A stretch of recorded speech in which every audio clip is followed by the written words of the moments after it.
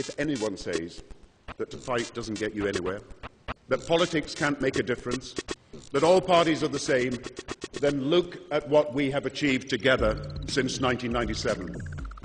The winter fuel allowance, the shortest waiting times in history, crime down by a third, the creation of Sure Start, the cancer guarantee, record results in schools, more students than ever, the Disability Discrimination Act, devolution, civil partnerships, peace in Northern Ireland, the social chapter, 500,000 children out of poverty, maternity pay, paternity leave, child benefit at record levels, the minimum wage, the ban on cluster bombs, the cancelling of debt, the trebling of aid, the first ever Climate Change Act.